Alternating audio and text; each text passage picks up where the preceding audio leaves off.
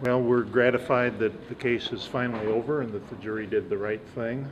Our job, of course, was to present the evidence that was collected by the law enforcement and to seek justice for the family of Russell Reed.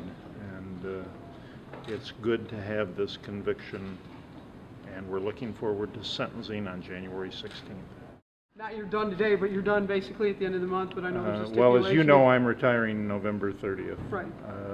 I have indicated to my potential successors that I am available if they request any assistance from me. Was that pretty much designed in case this case happened, something had happened and it went past the end of the month? Well, as you know, this case had numerous continuances, most of them over our objection. And we weren't sure we were going to get it tried by December 1st, and we're very happy that we did.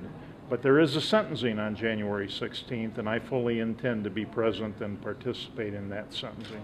And once that happens, will his 160 days start then for the next trial? That would be what we would believe, yes. How gratifying was this for you to win this and knowing that?